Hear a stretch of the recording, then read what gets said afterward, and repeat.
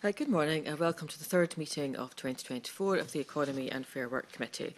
Our first item of business is a decision to take item 3 in private. Are members content to do so? And we previously agreed to take item 4 in private.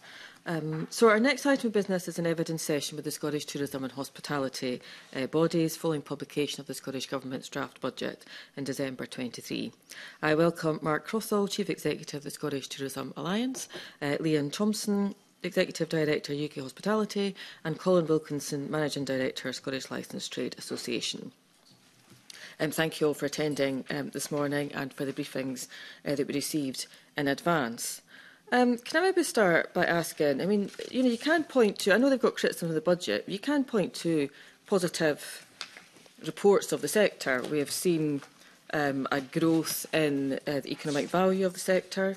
You recognise that there's an increase in visitor numbers, particularly international visitors.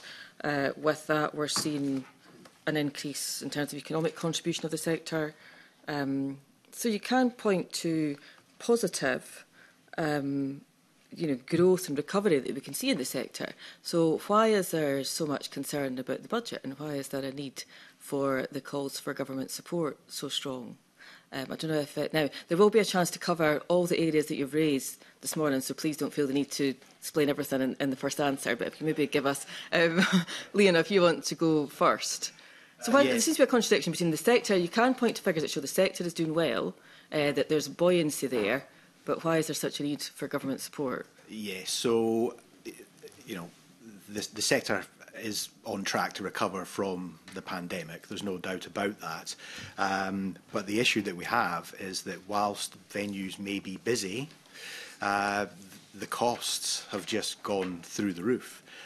So whilst turnover is high, there's little profit for those businesses that are making any kind of profit at all. Other businesses are simply at a standstill situation, and others are making a loss. We've seen inflation increase. We've got interest rates which have been rising. Food and drink costs for our businesses when they're buying in product is up around about 20%. We've been hit with wage increases as well, which is all good because businesses want to pay their workforce more money, but those increases are being driven because of disruption in the labour market, and particularly around shortages, and particular shortages in skilled roles, particularly chefs. Energy bills have been exorbitant and remain incredibly high for businesses. There's a lot of focus on household energy costs, which are high, but at least there is a cap in place there. There's no cap in place for businesses. So a lot of our members are paying 40, 50, 60% more on their energy bills than previously. And really there doesn't seem to be sort of any end in sight to that. So everything is up in terms of the costs. So even venues which are busy are struggling to make ends meet. The other side of this as well is that we are starting to see consumer confidence, which was already quite fragile. We're seeing that continue to soften even further, and members are reporting that when people are out in bars and restaurants, they're not spending quite as much as they were before. People aren't staying out for the same length of time, going home earlier, that kind of thing. So it's a very, very tough environment for businesses at the moment. We, working with a research partner, are looking at about the loss of about 350 businesses, hospitality businesses in Scotland in the first 3 quarters of last year. And as members will be aware, there's obviously a lot of media coverage around businesses which post-Christmas trading are now sadly closing. And there are other businesses that are looking at reducing their hours and laying off staff as well in order to try and make the balance sheet work for them. And Colin, if I come to you and your members, because other businesses are feeling these pressures, it's not just tourism and hospitality, everybody's increased energy costs and other.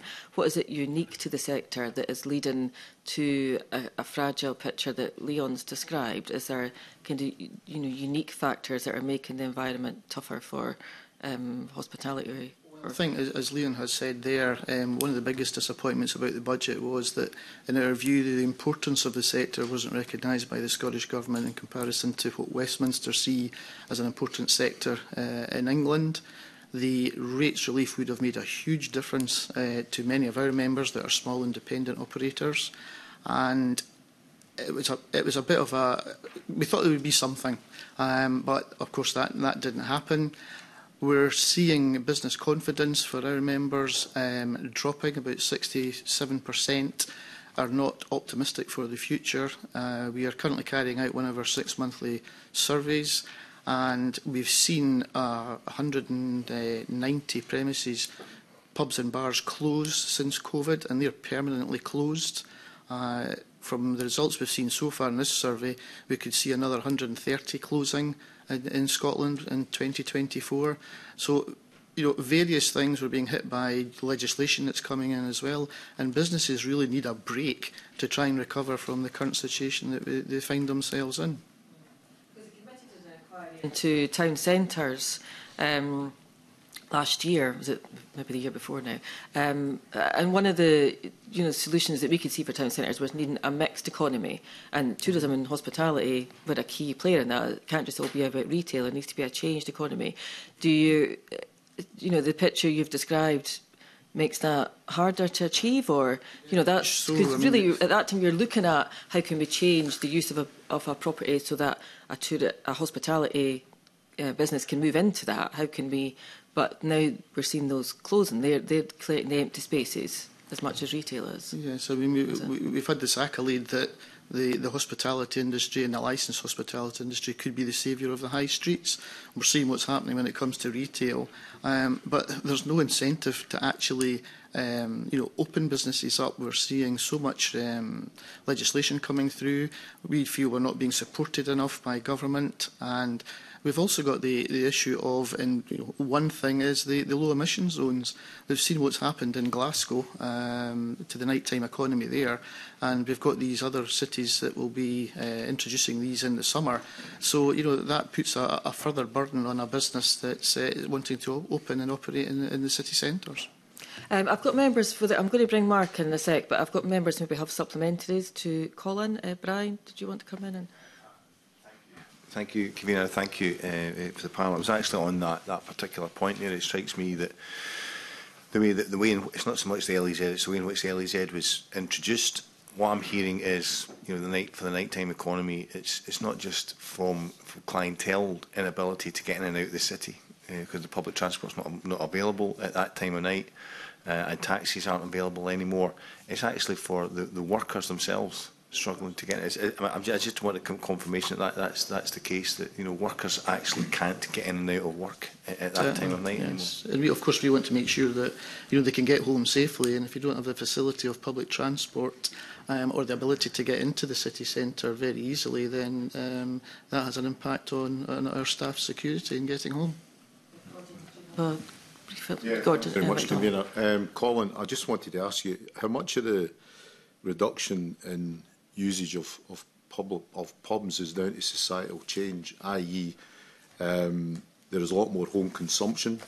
You've also got a situation where cost of living rises are coming in, so folk are going out less. You've got preloading because youngsters aren't drinking as much, but when they do drink, they tend to be drinking at home before they go to the clubs and the pubs at night. So how much of the change you're talking about is relating to societal change? There's been a great deal in societal change. From COVID, I think we've all become very insular. But pubs are very adaptable if they've got the help to do that. We've gone through many crises in my 40 years in the industry, and we've managed to get through it. I can honestly say that our members feel this current situation is worse than COVID. At least with COVID, we had some kind of support. We had the furlough, we had rates relief, etc.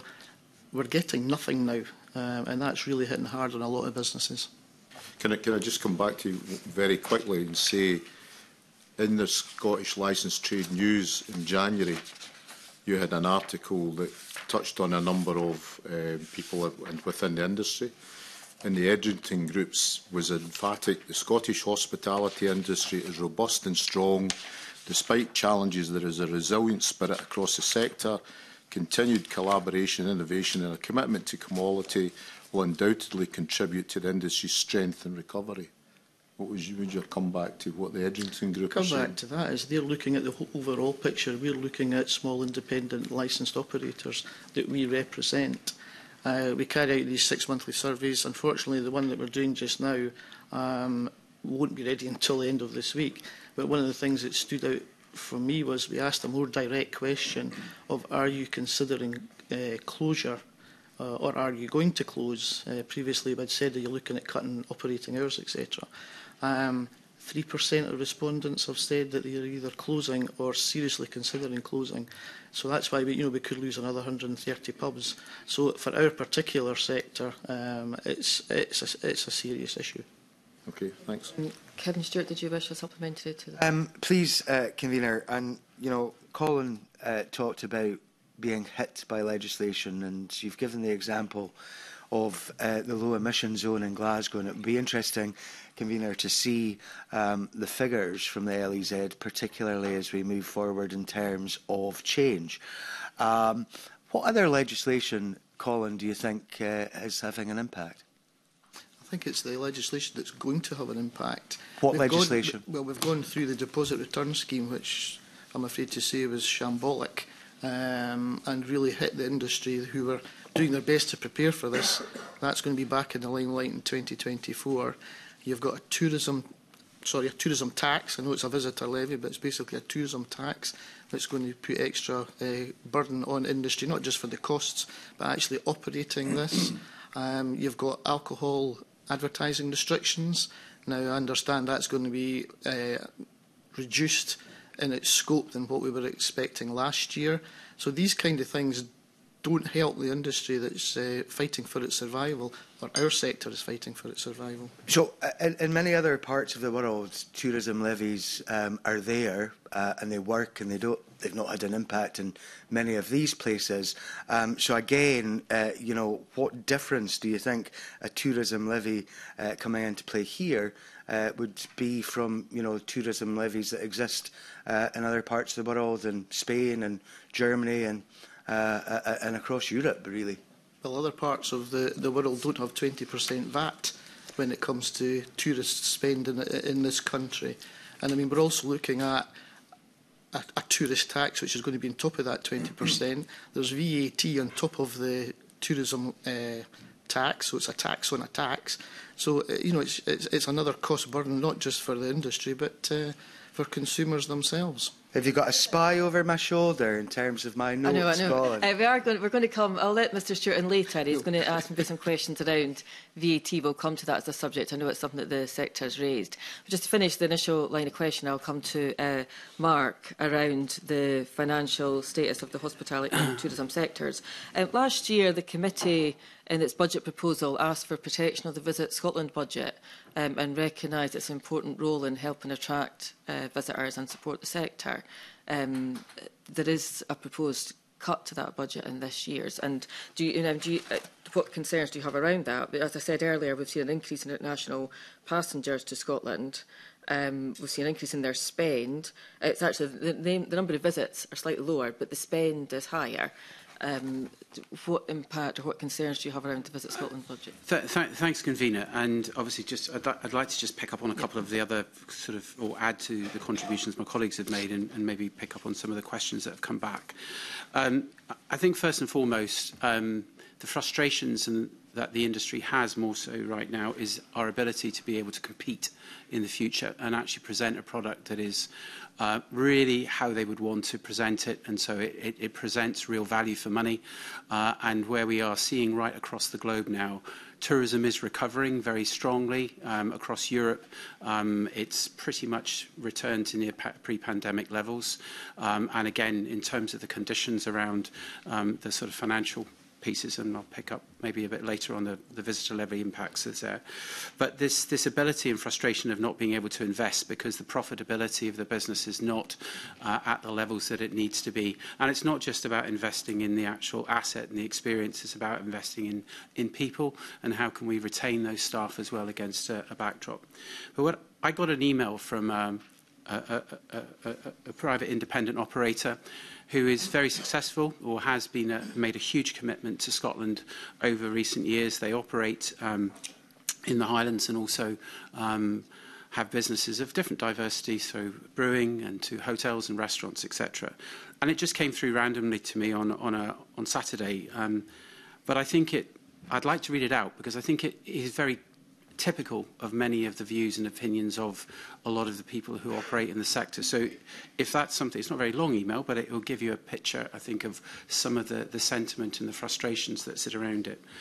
I don't think I've ever known a harder time to operate a business in Scotland or seen a government destroying any hope for growth and the ability to come back from the years of Brexit, COVID, energy costs, interest rates, huge tax rises, cost of living crisis. In fact, it seems as though we're determined to squeeze any money left within the sector and ensure the final nails in the coffin are truly hammered in. Sadly, I feel as an independent operator, part of a dying breed, where the future will see global chains running hospitality in Scotland, as they will be the only ones left who can offset the costs of operating. I remain a very positive person with a solution-led approach to life, and I have, as I always have been in my professional life. And I have responsibility for hundreds of staff who all need to see a calm and positive working environment as they themselves are struggling with their own family circumstances and the state of the economy. Creating a positive working environment under these conditions is a daily challenge, requiring every bit of leadership and energy I have. For the past 4 years, I've had to be a social worker, a pastoral leader, financial advisor, and have offered more flexible working conditions before than I can ever think about when I've been operating a business. This includes ensuring we're paying all our staff real living wage, supporting those who can only work a few hours a week, as this is not enough to live on, so they require free meals before and after they start their shifts, which we provide. With training involving accessible communication, managing difficult conversations, mental health and well-being, before training on skills, needs for actual job people are doing. We're literally sorting out the mental health and financial mess which caused by decisions taken which lacked any business understanding, and not because it's part of my role as an employer, but because it has somewhat far too many people are suffering. And the cost, I wake up every day pushing down fear and wondering what is coming today. Looking ahead with the tourism levy, DRS, high taxes, all to prop up a failing economy, yet we're still seen as a cash cow for government and councils. Not sure they understand or care that this is not the case. We are their answer to funding cuts and infrastructure. For a government that perhaps wants to see change, we seem to be destroying independent operators instead of allowing the Scottish hospitality industry to really thrive and flourish. Despite these challenges, I will still address these issues and do everything I can to support my team, my families, and the barriers around inclusion and sustainability. Anyway, rant over, thank you for being our voice. I received that, as I say, and it's not the first. It comes from many, from different people, all different types of businesses, owners, operators, large and small. We have huge ambition in here. We have obviously seen positive growth in international numbers. We're about to get some more results, I think, published today, which shows that. So as a country, we are a destination of choice and in demand. And I guess the other concern we have right now is that you can come, but it's important that we're able to give them something to do. And if pubs and restaurants and those other businesses are shut, then actually that proposition becomes weakened against a very competitive market that we're up against elsewhere in the world. Gordon MacDonald, did you wish a supplementary? And then I'm going to bring in... Point of clarification on the email you read out there. Sorry, Mark. I was busy taking note of all the points you raised. And apart from the tourism levy, which is Scottish Government responsibility if it's introduced and if councils decide to take it up, you mentioned energy prices, high interest rates, cost of living, economy, social security, all within the remit of the UK Government. So who was actually the email pointed at? Was it at the UK Government or in general, or what was the situation? It's a general piece, and I think what we've always, all of us have been saying and around the discussions around business is that it's the cumulative impacts of everything that's happening at the moment that has actually put pressure on, and actually we need the stimulus to enable that economic growth to happen, and actually the conditions for success for business, which is a lower level of VAT, it is not having any extra burden of tax put on us or framework that sits around it that won't that prevents, I guess, those businesses for having the confidence to invest. And you know, again, I come back to this competing concern around prices having to be pushed up to combat inflation. And actually, when you are now commanding a price point for a meal or a hotel stay or otherwise, it's perhaps a bit uncomfortable even for the owner and operator to charge that. And there is choice out there. And as a consumer, of course, we're all more and more conscious of how much we will have available to spend when we go out, and it's not just overnight stays. And when you go out and you're asked to pay a bit more, you expect the quality to be a bit better and actually the service standard to be better. So it's the compound impact. And the worry is that, you know, looking forward, there are levies, and obviously there's other legislation under discussion still, and whether that is alcohol advertising deposit. These are all going to be cost to businesses at the end of the day. So, you know, it's building and building, and the industry, like this particular owner who have invested millions so far, also, you know, shouldering the responsibility, rightly so, because they want to, about the care of their local, of their people, but also about the community as well that they support and contribute to. Thank you. Just before I bring in Murdo Fraser, the question about Visit Scotland and the budgets, and you talked about competition, and I think last time we looked at this, we looked at the example of Ireland and the investment that they made. They have, you know, there's a similar, there's a relationship there between Scotland and Ireland in terms of our tourism offer. Do you know where the Visit Scotland budget, where that kind of sits in comparison to how much other countries are putting into by direct comparison, I can't give you 100% definitive on that, but I mean, to the point around the Visit Scotland budget being obviously sliced, I know for a fact that there will need to be some changes to the core activity that they have been able to do. The Rural Infrastructure Fund in particular is one that obviously is a big chunk off, where there are investments that are being made to support that infrastructure piece. But in terms of core marketing and international competitiveness and creating that awareness, I know there will be a slide down. The Irish government have actually now lifted their levels of VAT slightly, but when you look at the evidence of what they are doing globally, still is very, very prolific, even though Dublin Airport is actually at capacity of 40 million passengers going through it every year. They're still not holding back, and they send out huge delegations to the likes of the golf community and golf shows as well. So my counterpart there, who I keep in close contact with, has still got his frustrations as well, but they are still very much a competitive destination. And it's not just Ireland we should be looking at. We should be looking at other European destinations as well. Okay, thank you. Murdo Fraser to be followed by Colin Smith. Thank you, Convener. Good morning. Good morning, gentlemen.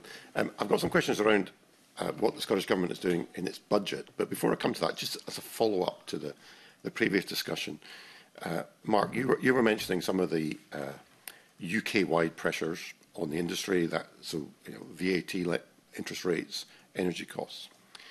But what I'm interested in, is there a specific Scottish angle to this that's different? So, to contextualise this, there was a press report I read at the weekend.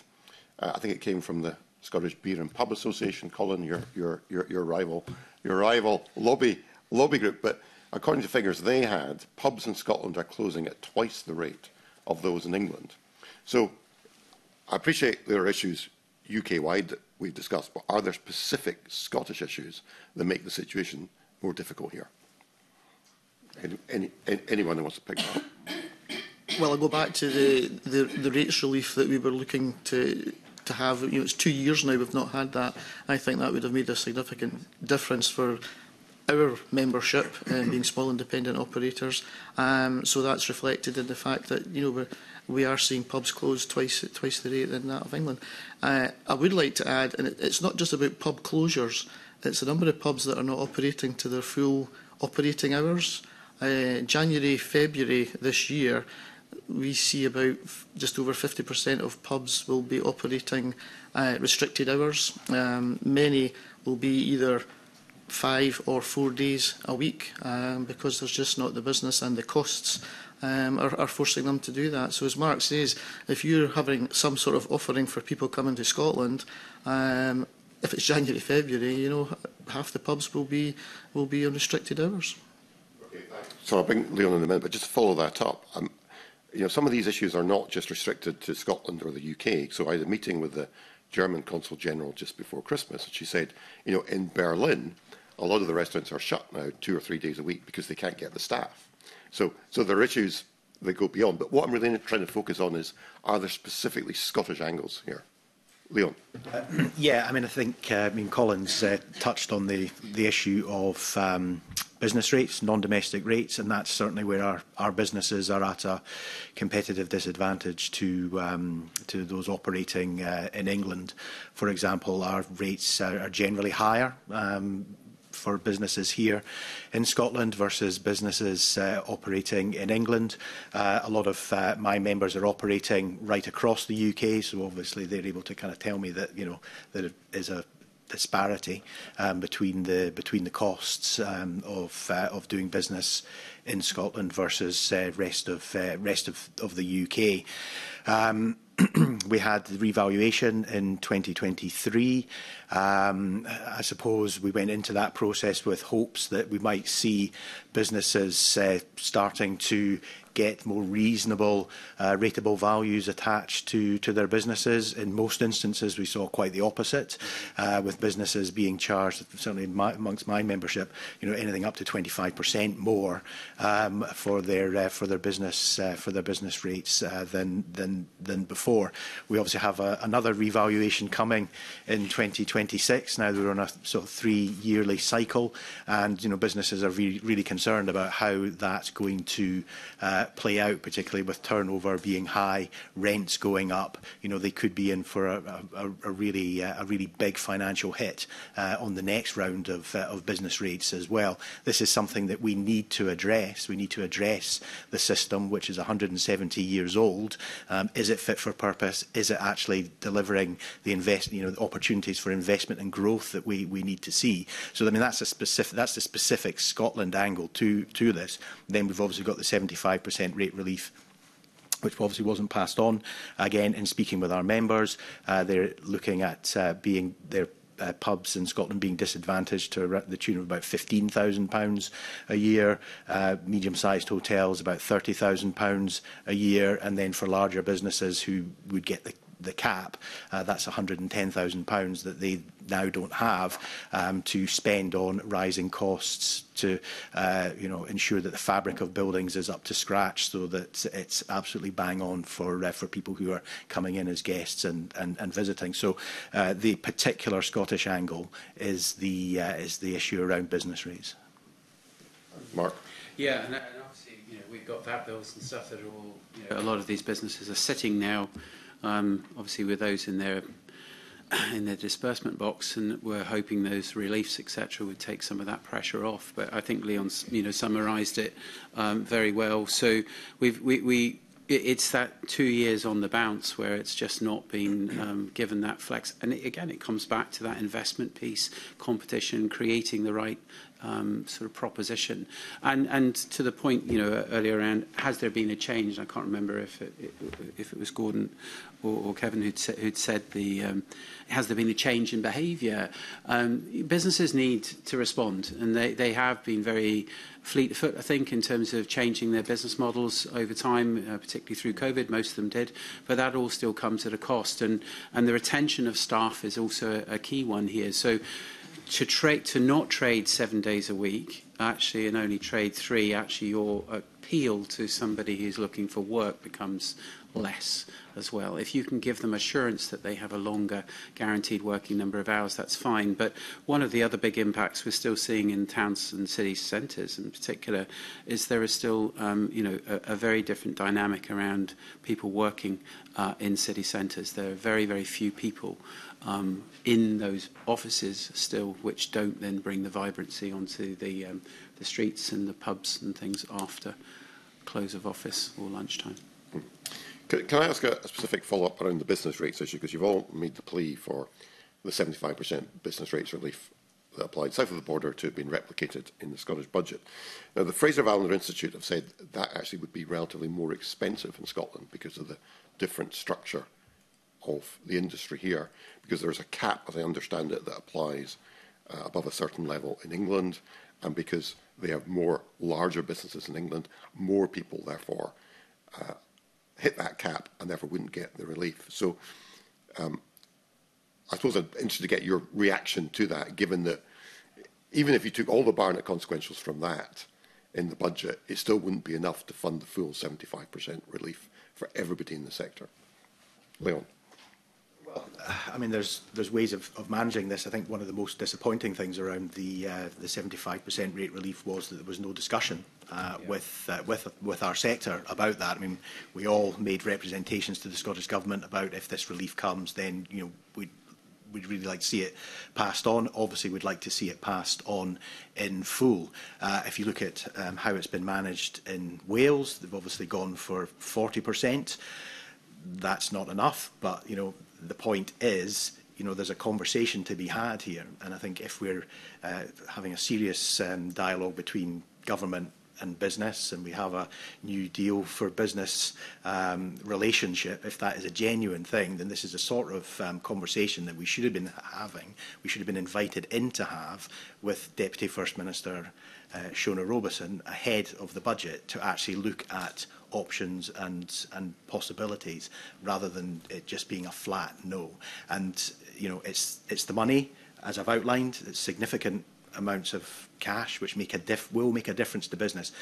Will make a difference to business. Some businesses surviving, some businesses being able to trade at something approaching an optimal level, and for some businesses to perhaps put in a little bit of investment just to sort of keep their offer fresh.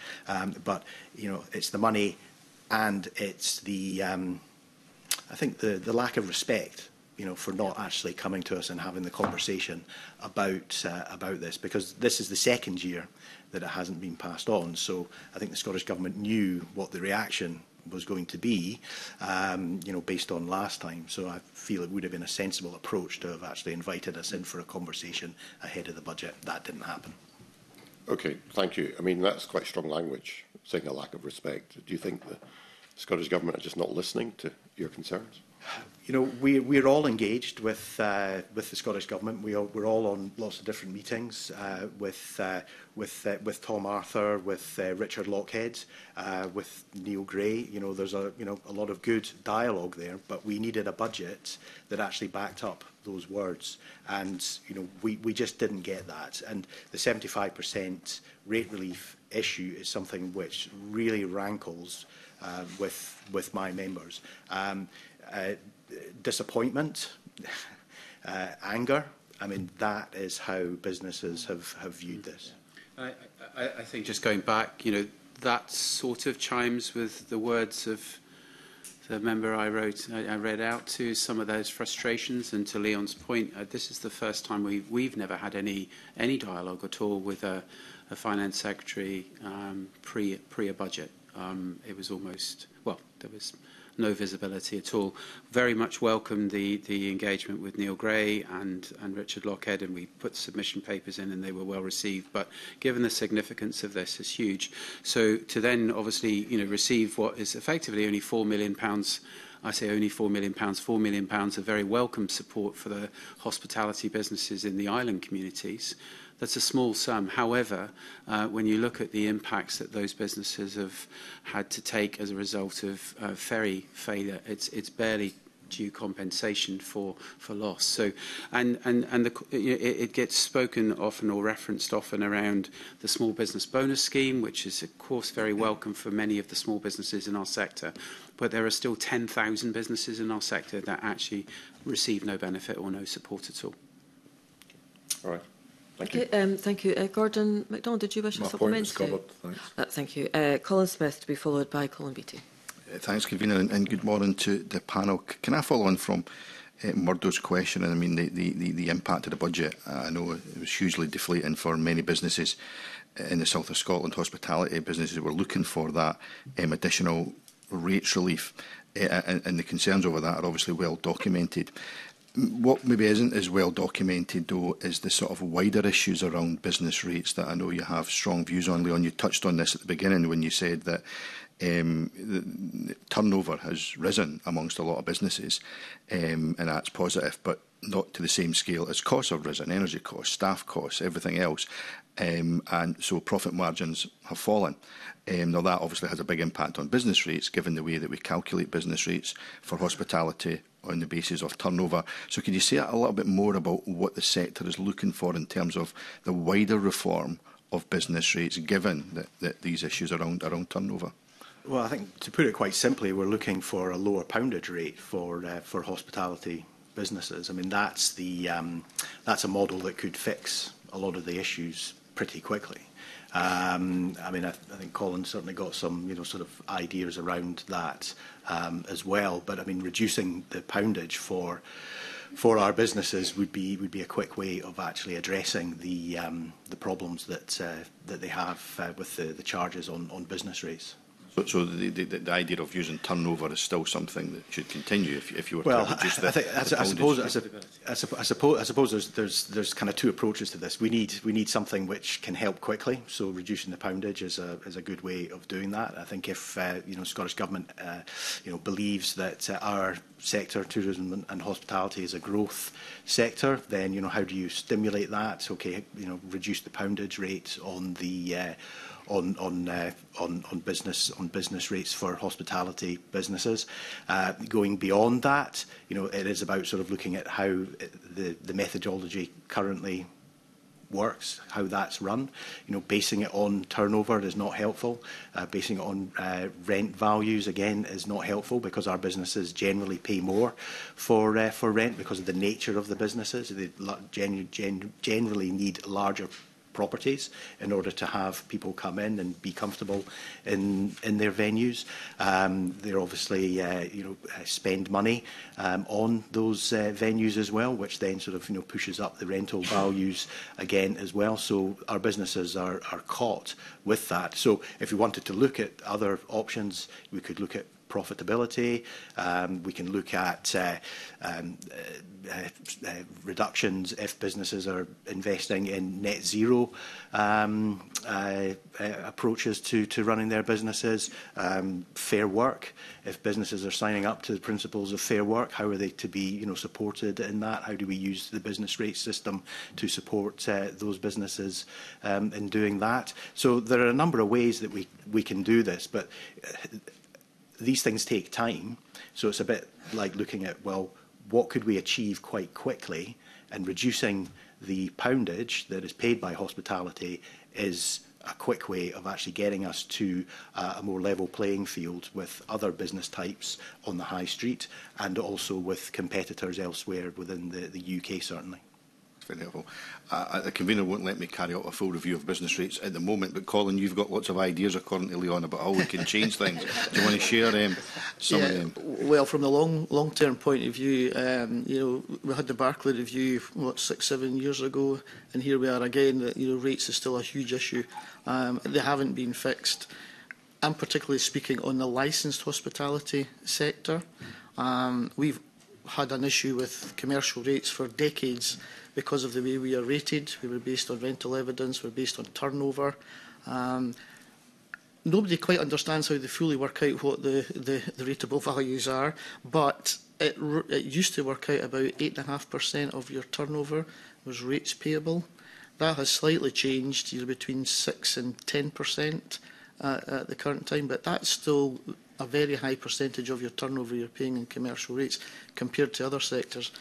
So, along with the Scottish Beer and Pub Association, we had suggested, and I feel that we are quite justified to ask for a specific licensed hospitality rates poundage. The suggestion was 35p in the pound. And I think we're quite justified to ask for that, simply because disproportionately we pay more than many other sectors in commercial rates. So that would be a quick fix. But as Leon says, we have to get the commercial rates sorted out for all businesses, because it's just not working now.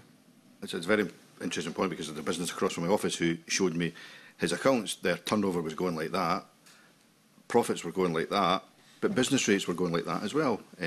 Sorry for the record, that was an up sign. You won't be able to put that in the official record, but that was turnover was rising, profit was going down, but business rates were rising. So it's clearly something's wrong with the way we calculate it. I don't know, Mark, if there's anything you want to add to that around the sector. What I'm also keen to hear from, you mentioned earlier about you feel there's a lack of respect from government. The one chink of light in the budget may well have been a commitment to review how we calculate business rates for hospitality. Have you been contacted by the government yet on that review? Do you know what the timescale is, given the urgency of the issue? But you may want to come back on that one. But I don't know, Mark, if there's anything you want to add around other parts of the tourism sector. I mean, obviously the commitment's very welcome, and it's been it's one of the work streams in the New Deal for Business Group as well. So that is welcome. But I guess to Leon's point and Colin's as well, we need pace. Before we lose too many more businesses in that adjustment, but we also need to create the environment that attracts inward investment and more people to actually want to open up and bring new product and new proposition to the marketplace. So I think you've got a meeting tomorrow, is that right, with Tom Arthur and Neil Gray and Shona Robson. So, that's a start point, but it's a 170-year-old, modelling and Barclay Review 6 years ago, okay, with COVID in between, but there has to be transition and there has to be quick. And when you're looking across the rest of Europe, as an industry, this sector stimulates an awful lot of benefit for the local economies and it can be a real economic driver. We've got a very sort of, I think, a backward model here that has to change. So, but welcome the dialogue, which I think is important, but it's great words, it's about action now. So. Okay, thank you. Colin Beattie to be followed by Kevin Stewart. Thank you, Convener. I'd like to explore another aspect of the Scottish budget which has been raised. The budget proposes that there will be a further divergence in income tax between Scotland and the rest of the UK. Now, submissions from STA and UK Hospitality argue this is making it harder to recruit and to retain talent. Is there any evidence on the extent to which this is actually impacting on businesses in tourism and hospitality? And maybe I can ask Mark if you would like to kick off on that. Thank you for the question. And yes, I mean, we've said this because we do have concern, and we do know, and Leon's chair of UK, who's chair of UK Hospitality Scotland, is the managing director of Crera Hotels, and recruiting senior management. We're now having to pay, more than the average salary that would be offered elsewhere in the UK to compensate for the higher tax bands. My own son is the resident manager of the Glen Eagles Townhouse here in Edinburgh at 32 years old. He's very proud of him, very successful young man, but there are a lot of young people in his age bracket who are exceptional in what they do, emerging talent in Scotland, and I think there are also a lot of other opportunities elsewhere in the world for young people to go and perhaps further their careers elsewhere. So the dangle of the carrot of do I pay more tax or do I go and look at other options? Are people likely to come and tap away that talent from Scotland, which we cannot afford to lose, is one that gives us concern. The hard facts will be in the ability to recruit as well. And I think, certainly speaking to Chris Wayne-Wills, when he said to me that, those are the sort of inflated salaries that he can obviously have to weigh up whether he can afford it or not to attract that talent in because of the tax bands is something that perhaps puts us at a disadvantage. But, the proof will be in the pudding, and particularly, I think, over the next few months to come of weighing it up. But it's a live conversation within the industry, without question, in those amongst the colleagues who fall into that new banding. I suppose in my own mind, I never think of the hospitality business as being particularly highly paid, certainly at most levels. You've mentioned about senior management in hotels and so on falling into that category that would be picked up by the increased taxes. What other areas might be affected?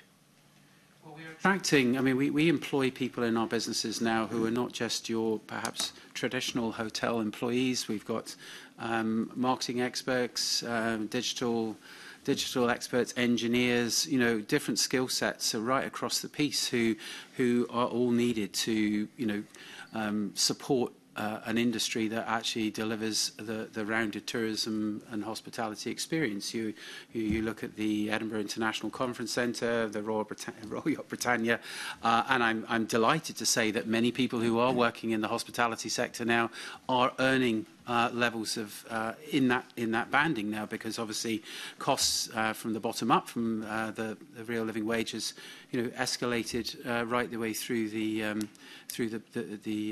group of people that are employed in a business. But the skill sets, accountants, these are all individuals who are essential to our industry as well. It's not just the frontline service staff that we're looking at here.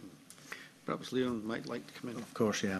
I mean, if you look at the wage rises, the salary rises that have been taking place within hospitality, I mean, there are now sort of many sort of mid-ranking and certainly senior chefs who are now sort of in those upper brackets for paying income tax, and this is where a lot of hospitality businesses are really struggling to get those key workers coming in. So anecdotally, members are saying that this is something which is cropping up in the sort of interview process, and when people are actually looking for roles, to take on roles, move into Scotland from elsewhere in the UK, this is something that they're asking about. So there's very much a sort of sentiment and perception piece in there. The facts are that businesses like Crerar Hotels, as Mark has highlighted, are having to pay more in order to offset the income tax increases as well. I mean, it will take time to see sort of how this works out. We'll obviously be able to assess that against our members. The Scottish Government will be able to look at migration into Scotland from other parts of the UK to see how that's been impacted by divergence in income tax as well. But it also plays into the narrative of Scotland being a more expensive place to do business. We're looking at large hotel groups who are looking to invest. Scotland's on their list. Scotland's a great place. People want to come here, but questions are asked about is it a good place to do business with all these costs, and will there be any change to that in the future? So it's an important point because it's something that we need to actually understand more on in terms of what the impact of that is. Mark's also talked about professional services that our businesses use as well, and we know that other parts of the economy are saying that it's proving difficult to get those professional people to move to Scotland because of the higher rates of income tax. So it will be one that we'll have to watch and see how it plays out over time, but it is being raised by members fairly consistently at the moment. I guess the difficulty is that most of the evidence we're receiving is anecdotal rather than, hard facts that we can say, right, this is what happened then and so on. Are you going to be gathering that sort of information? Pull that in from our members, so that can be played into the mix. But I think it would also be helpful to actually see figures from Scottish Government. I'm not sure if they're available or not on how it has assessed the impact of this policy. Possibly the Scottish Government would benefit from getting input from business on this. Absolutely. Feedback, which means there has to be hard facts, examples, which would help support that narrative. Is that what you're aiming for? Yeah, absolutely. I mean, that's something that we can add into the survey work that we do with our members, and have those with our conversations with our board and our council as well. Thank you. Kevin Stewart, followed by Evelyn Tweed. Thank you, Convener, and thanks to the panel for joining us this morning. We've spent a lot of time on business rates this morning, and I have to say that I obviously get folk at me about business rates, but not as many folk, and you could probably name the folk actually, but in terms of your members, but not as many folk on about that as certain other things. You mentioned high energy prices. In terms of the conversations that I've had over the last year, 18 months, energy prices has been way up there in terms of the additional business costs. And, you may want to make comment on that. But the other thing which comes up again and again and again is VAT. And obviously, there were some changes during the course of the pandemic, which were beneficial. But again, there are some structural things that have remained the same for a long while. For example, the FSB the other week called on the UK government to uplift the VAT threshold by inflation, which hasn't happened since 2017. There have been calls from others in the industry around about different VAT rates for hospitality, for pubs and hotels. What on that front would you do? Do you back the FSB's call around about the threshold? What else would you do to change the VAT regime to make it easier for your members? Sorry, go first. We've been very clear, I think, unanimously in terms of calling for a lowering of VAT for the hospitality sector, largely both to compete against other destinations, and we've touched on the visitor levy earlier, and hopefully we'll have a bit more conversation about that as well. I referenced our colleagues in Ireland. 9% was the VAT level in Ireland, and they were trading at that level, and it. There's evidence to show that it actually delivered more for returns, allowing that lower level of VAT and the stimulus that it brought into the economy. So our UK budget submission, and will come as no surprise, as it always has been, is to call for a lowering of VAT again. And we also think a lowering of VAT at a national level, good for the consumer too. So that VAT campaign at the moment is calling for VAT at 10%, which, again, by comparison to other European competing destinations, is more favourable. As far as the VAT threshold as well, I mean, £85,000 is a low level at the moment, and we're certainly concerned, or what we see across Scotland in many of, particularly in rural parts, is a lot of the businesses obviously electing not to trade above that level, and that then removes the product offer.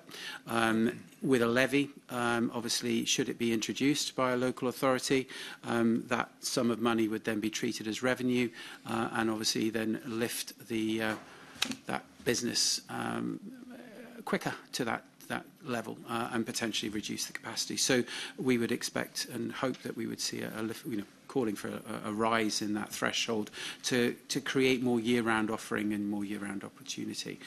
So very much a strong ask, and will continue to be so. And I think we have a collective voice across all parts of the industry. It's not just coming from a select few across Scotland or otherwise. Yeah, absolutely. I mean, the issue of VAT is key point, which is continually raised with the Treasury, with the Chancellor, with the Prime Minister. This is something that we need to get down. We're trading at a huge disadvantage, having 20% VAT on hospitality. When we had the reductions during COVID, I mean, they were incredibly welcome. They helped our businesses a lot. While they were open and able to trade, about 70% of hospitality businesses actually passed that VAT saving on to their customers as well, so stimulated more demand, more spend, and obviously helped customers at what was quite a difficult time as well. So I think there are sort of clear parallels with the situation that our businesses find themselves in now, and a VAT reduction would help businesses get over the many hurdles which are in front of them at the moment. But in the medium term, it's also key to unlocking growth and investment opportunities. It's the thing that's holding many businesses back as well. And obviously, if we had VAT reduced as a destination, as Mark has said, we would become much more competitive, which would, increase the appeal. We'd be able to bring more visitors here to stay in our accommodation, use our pubs, bars, restaurants, and so on. So that is a critical point, and that's an ask within the UK hospitality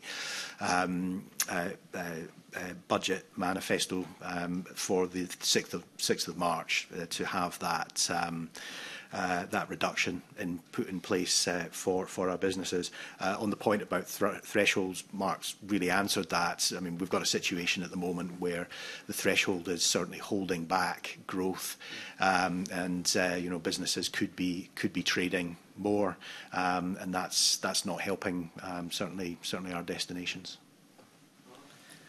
Nothing much more to add to what's already been said, but you mentioned here about other issues that you've heard, you know, businesses or businesses have. Since just before COVID, if you look at all the costs of running a business in our sector, so we're talking about, you know, drink, food, wages, utilities. By the end of this year, we reckon it's going to be a 43% increase in running costs. So anything that would help a VAT reduction would certainly, you know, help to combat these increases that we've seen, and we can't pass them on. So it would help businesses if we got something resolved very quickly when it comes to VAT. In terms of that VAT threshold and folk, you know, choosing not to trade up beyond the 85k, have you any idea amongst you how many businesses that you represent are falling into that bracket? I don't have a definitive number, but many would be in the sort of bed and breakfast guest house sector, as you probably appreciate. And I think the other thing is that we need to also, what we're told, to lift yourself above as well, to actually deliver and grow your revenue accordingly. You then start to get into the realms of employing people too. So it needs to be a meaningful adjustment, because you can obviously stimulate and create jobs, but actually that balance is there. So, and I guess a monitor is to when you just look across the Highlands and Islands and see how many people choose to shut their door at the 31st of October or immediately after that half-term window. And there are a lot, and yet we genuinely think that there is demand, and we can create demand for year-round, or certainly 10 months, if not longer, periods of trade, because for a whole heap of reasons, people will choose to, you know, see different opportunities and different levels of price point as well. So, and actually blended travel now is another area where people are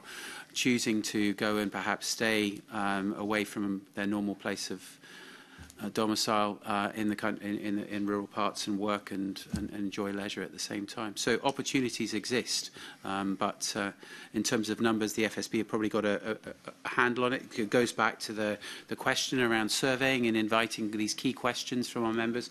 Collectively, we do that. One of the New Deal for Business Group work streams is about harvesting insights and data and actually making sure we're asking the right questions that are able to provide, you know, the intelligence we need to react positively. Thank you. Thank you, Convener. Thank you. I have 3 members left who wish to ask questions, so we'll make some progress. So Evelyn Tweed, followed by Maggie Chapman. Thanks, Convener. Good morning, panel. It's good to see you here today. The committee is obviously aware of the labour market and skills challenges facing the sector. Can you provide the committee with an update on where you see things at the present time and what needs to be done in the medium and long term? And maybe to Leon first. Sure, thanks. Labour market is still incredibly tight. We just do not have enough people in Scotland to do the jobs which are out there. Linked to that, there are skills shortages as well. So even where people are available to work, they don't necessarily have the full skill set that our businesses are looking at.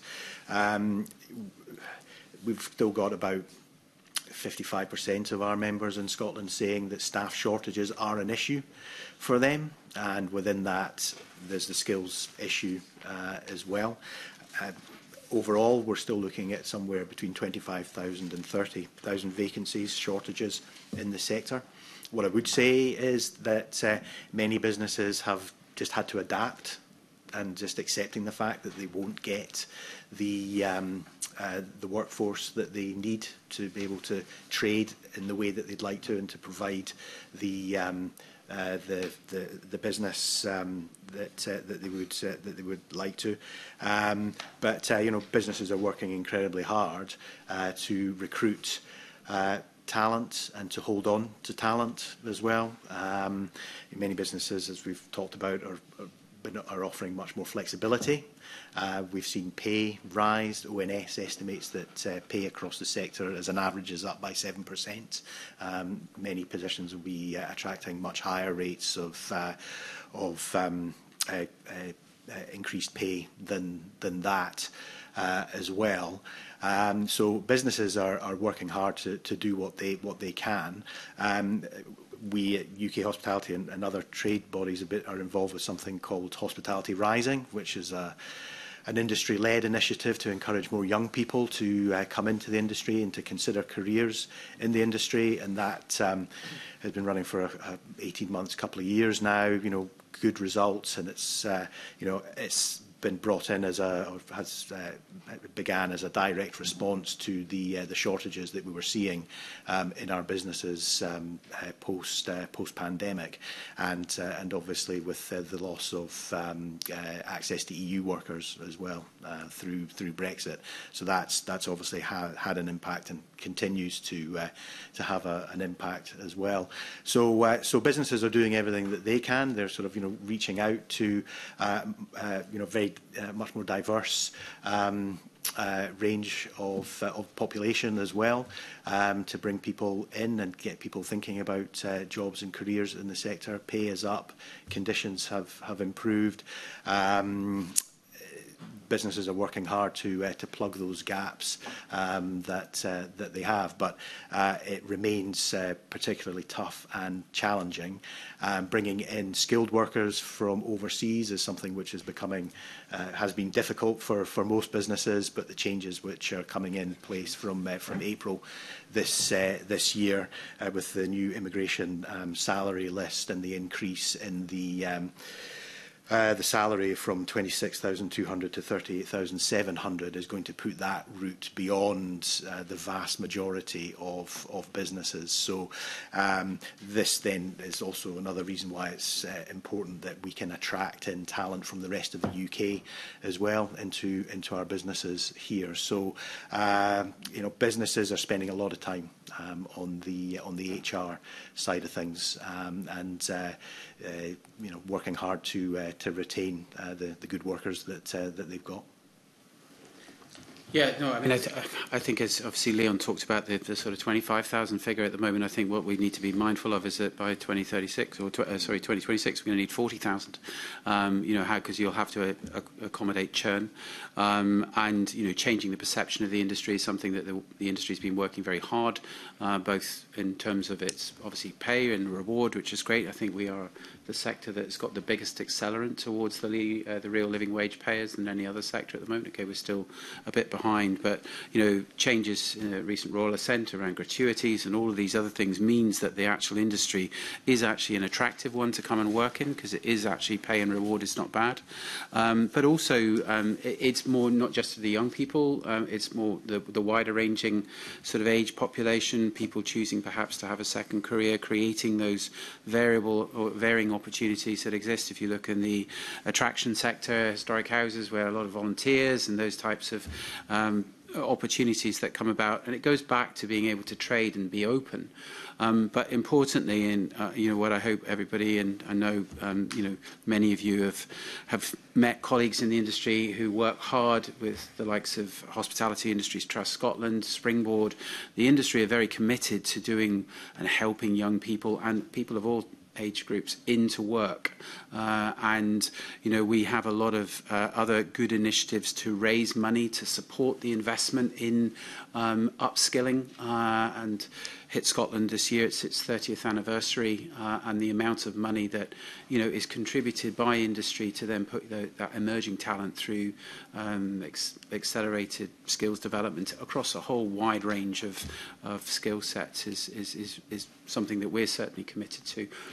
But when going back to the availability of offer, and you hear the inbound travel operators, tour operators frustrated because actually the property that they want to go to is actually closed for 2 days a week because they are protecting the staff level that they've got, and therefore don't trade on a Monday or Tuesday, and that the knock-on impact of that is that stopping that travel trade business placing business in Scotland when they know they've got demand. And many of them are now telling us that it's difficult more and more difficult to do business in Scotland because of the breaks in the supply chain, and that's in the broader sense of the supply chain as well. So ongoing investment into apprenticeship model, apprenticeship skills and all of these things, we are, very much hope that the recognition that investment is forthcoming into the sector as well, to grow it and stabilise it and adapt, but our industry is a people industry, and we need people in the front line to have a conversation, and we can be very good with technology, but people want to engage with people, whether that's a chef over a counter or a receptionist or otherwise. Yeah, I'd just like to add that staff availability has been a serious issue and continues to be for our sector. Looking at results we've had recently, we're seeing about 2/3 of premises have had issues about staff, and 1/3 of the respondents to this survey we've carried out have actually had to reduce their operating hours solely because they don't have the staff to actually open their full operating hours. Just an example, jumping back to pre-Christmas, I had never heard of pubs and bars and restaurants that normally open on Christmas Day taking the decision that, again, because they couldn't guarantee if they would have staff, that they actually open on Christmas Day. Something I've never heard before. So it is a huge issue, and I think as a sector, people are looking at their work-life balance because of the shift patterns we can offer. That helps people that are looking at perhaps working only so many hours a week. And as Mark says, we've improved the pay offer, our terms and conditions, and it is a good industry to work in. But we continue to have problems with getting staff. And just lastly, housing, transport, obviously another big challenge for the sector, of how do we create those where people can stay, and we know the housing challenge is well documented. But to the point around attraction, and Leon touched on the Hospitality Rising campaign and changing perceptions of our industry. There was a 23% increase of people wanting to work in the industry for reasons of sociability, and it wasn't an issue around pay. They wanted to actually have that sociable interaction, so which is a positive. I think maybe just one final point, just to kind of bring it back to the budget. I mean, we saw the skills budget cut within in December for this coming year, which again doesn't help our businesses. So I think of big concern is the fact that the Flexible Workforce Development Fund is being removed, and a lot of hospitality businesses were able to make good use of that, engage with local education providers and schools and so on with the help of this fund, bring people, young people particularly into hospitality. And there were certainly a lot of businesses that were really banking on that continuing to actually assist them, bringing more people into the sector. So it's disappointing that we've seen that cut. So I think what we've talked about is actually businesses taking a lot of this activity on themselves, and perhaps what we're seeing is just not the kind of support there in the public realm that businesses need. One thing that I did want to touch on, in my constituency, I've got Forth Valley College. It's got a great offering on hospitality and tourism courses. I had a good look at all the courses last night. I didn't actually know there was quite as good an offering as that. How important is that to your industry, that we have ready-made courses, maybe not, as one of you touched on, just for young people, but for anyone that wants to come back into the sector? It's vitally important, and it needs to respond to the needs of industry, though. So keeping those courses relevant and fresh is important. So our National Tourism Skills Group, which many of us are represented on, is there to inform. We work with the academic sector. We've got professors from Napier University and representation from the college network on there. So responding to the needs of industry in the future is going to be key, and making it accessible. I guess also, though, when you go back into high school education, actually it's how you present those opportunities in through the careers options, and again, there's an awareness and understanding that's needed to be better presented around what hospitality actually is and what those career paths are and the opportunities. So the pathways there. I'm not sure that we've had as strong a take-up, or certainly we've seen slippage in some of the draw into those hospitality and tourism career options through academia, through the next further education. And I think, you know, that's potentially because people see this industry as being, is it going to stay open? Is it going to be shut? Is there you know, a number of other factors that could influence decisions? But business is obviously sitting there as a lot of the university sector, I think, have drawn business as a sort of the staple, and then they bolt the other sort of specialist areas on top of it. Okay. Yes, is that? Maggie Chapman's coming in with a question about the workforce, and maybe some of the points you want to make can be addressed to Maggie. Maggie, and then Brian Buttle. Thanks very much, Ken. Good morning to the panel. Thank you for being with us this morning. Just following on, actually, from Evelyn's line of questioning, I'm interested. You know, we've talked already this morning about lots of issues that do affect the workforce, do affect the attractiveness of the sectors that we're talking about. Payment of the living wage, skills, training, immigration issues, housing, transport, all of these things. I'm wondering, Mark, you said, and in your submission to committee, you've spoken about, you know, making the sector more attractive, and you say you're the highest, you've got the highest acceleration towards payment of the real living wage. I guess, given that both hospitality and tourism are some of the lowest paid, in fact, they are the lowest paid sectors in our economy. I'm just wondering whether there needs to be a greater emphasis on pay, and whether that is something that would help with the shortages that you describe. I suppose there's a question within that: are the shortages you describe across the board, across the different types of jobs, or are they focused in specific areas within the sector? So, question around the real living wage, because I think, from my point of view, that shouldn't be something we aspire to. That should be taken for granted. Yeah. I don't think any good operator, an aspirational operator in our industry, would have any issue about wanting to pay their employees more.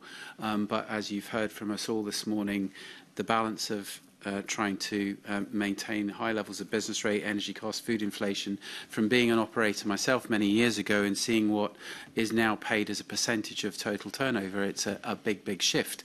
And let's not forget, in addition to the pay, there are a number of other benefits that the individuals are getting, and that doesn't, 9 times out of 10 doesn't get picked up. The gratuity model is quite, you know, a significant sum of money. The meals, the accommodation, and all of this other stuff factors in as a very attractive package to an employee. So, but there is a limit to how much people can pay, and to pay more and actually offset the other input costs means pushing the price point to the customer up.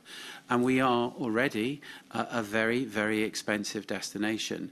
We rank 140 out of 140 in the world in terms of taxation on a tourism and leisure experience. So applying yet more cost and passing that cost on to the visitor or the customer, there's a tipping point. And so it's positive. And I think when the cohort of Hospitality Industry Trust, people out there, I think if you ask many people in our industry, do they think they get a good wage and have they got the opportunity to earn a good wage in this industry, I think you will find most of them say yes. And I speak, again, as I say, from having a young man in the industry who's chosen to stay in this industry off his own back, who is, with his peers, you know, happy to be in this industry because he sees the opportunity and the potential in the broader sense.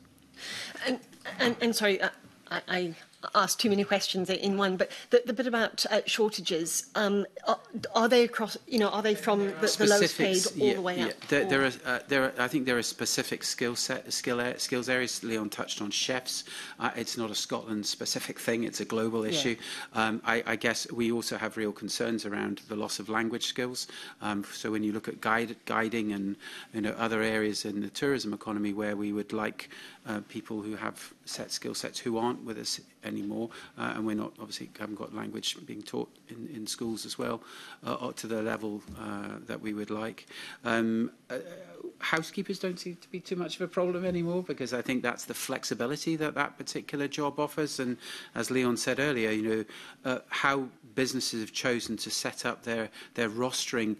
Very few of them have a split shift where you come in at 7 and you go home at 12 and you come back at 6. They're much more balanced. And across the rural parts of Scotland, though, where we've seen obviously depopulation happen, of course, that's where it becomes more, I suppose, intense and challenging. And having spoken at a number of conferences over the autumn period, where you see, you know, that generation leaving to go to university and then perhaps not returning to their local communities as well to take up work in the industry. Concerning. So geographically, it's rural areas. Geographically, that are it's probably most. more of a stretch, but it's not limited to the the rural parts. It's a broad spread. Leon, did you want to come in? Yeah, I mean, you know, businesses are paying more; they're having to pay more anyway. You know, good businesses have been, you know, very much on board with Fair Work principles. Both Mark and I are on the hospitality inquiry, which is being run by the Fair Work Convention at the moment, and it's been very positive conversation. I mean, the key will be to get to, you know, a point where we find the levers to actually assist businesses to pay real living wage, and we've probably talked, you know, we've talked about those I think we've talked about what those levers are here today. You know, businesses are having to be much more flexible in their approach with the workforce in terms of hours and flexibility there. I mean, all the points we've covered in Fair Work, effective voice, opportunity, security, fulfilment, respect. I mean, the operators that I'm talking to, who are within membership within UKH, they're all adhering to these principles. Some are accredited real living wage businesses. Obviously, everybody will have to pay more from April in terms of the national living wage as well. Mark's talked about tips. We now have a tipping act which takes effect from July this year, which will ensure that all tips, gratuities are passed on to workers. Tips are a strategic advantage for hospitality because, you know, it is another way that we can promote jobs and careers within the sector as well. And I think with the Tipping Act, that actually helps us to sort of, you know, ensuring that we've got that level playing field on tips right across the sector. So there's a lot of very positive developments in this space within the sector, and I'm pretty certain that that is something which, you know, will continue, and we will of course have the report from the hospitality inquiry I think some point later this spring, early summer, which you know, will hopefully sort of identify those levers that can help business get to where they want to go, but will also kind of point the way for our governments, particularly the Scottish Government, to assist in achieving those ambitions. And Colin, do you want to? Yeah, I think it's a very good industry to work in. I think it's a career progression can be very quick in our sector if you're good at the job. As long as there's businesses left that people can buy into. The one thing I would add about the living wage, yes, of course we want to pay our staff, you know, as much as we can, but I think we have to reflect on the fact that it's an increase in cost for businesses, but you then have other staff who have perhaps a longer service record or have more qualifications. They're looking for their differential to be increased as well. So it is an issue for business, but yes, we do want to pay as much as we can. But, you know, please don't forget there's also increases for other staff that have been in the business longer. Okay, thanks for that. I suppose following on from that, and Leon, you talked about the Fair Work Convention work that's going on, that you're all contributing to in different ways. How would you, what's the sense? What's your sense of how industrial relations are across your sectors and your members? People is a key pillar of the National Tourism Strategy, Scotland Outlook 2030. I co-chair the Tourism and Hospitality Industry Leadership Group with Richard Lockhead, and the makeup of that group includes the union representation. and we have Brian is on the Fair Work group, and I think even quoting Brian not so long ago, actually, he's very encouraged by the dialogue and the conversations that we've been having as an industry. And this strategy, again, was developed by the industry in recognition that some of the work streams that we needed to address are addressed. We know that there are still challenges out there in one or two parts, but overall, I think our relationship, we're all, as I say, in the church together rather than fighting against one another. It's important that that is. But we've never been a particularly unionised industry at all, but recognising that Fair Work's important and how can we reposition the sector as the right industry to choose to work in as opposed to going to another industry is what we're all about. Okay, and my final question, if I can, I suppose it's joining the circle, because I think we're all guilty of this in some ways. We focus on one issue and don't necessarily see the connections. When you're talking about the geographical variations of skills or labour shortages, the challenges around languages being taught in schools, the challenges around rural housing, transport, all of those things, I suppose all of that requires public money and public investment too, and that comes from taxation.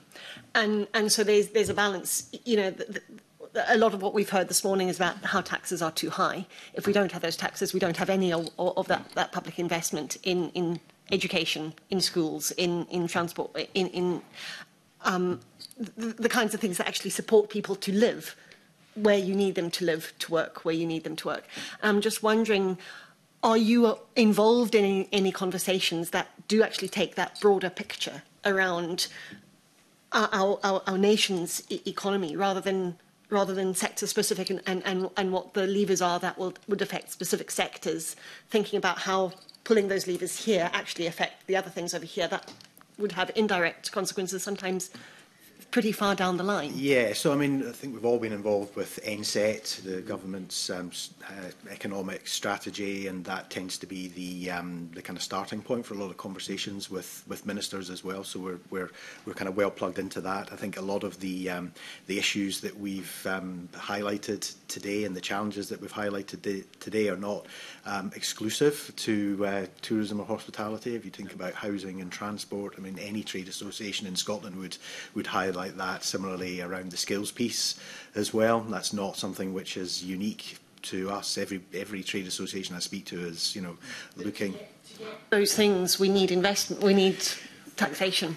Yeah, I think there are other things, Maggie, that are barriers in the way. Our planning system is awful.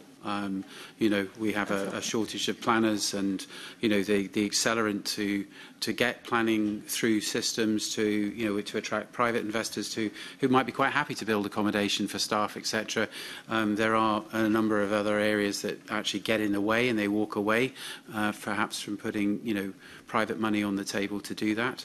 But as Leon said, as a collective business community, whether it's Homes for Scotland, the Chambers of Commerce, FSB, we're all very, very joined at the hip when it comes to understanding some of the challenges and the balancing act that needs to be found, and nobody is blind to the fact that the public purse is challenged. However, the levers, and going back to what could really drive economic growth into some of the communities as well, through perhaps some changes in how monies are spent, could obviously provide the stimulus and returns that we would want. Yeah, and I was just going to come in just to answer that question and say, I mean, if we can, our sector is all about growth and investment. That's where our businesses want to be. So if we can give them the kind of financial, fiscal breaks that they need, then they can invest, they can grow, which can then sort of ensure that there's more tax take coming in to government coffers to spend on the services that we need and that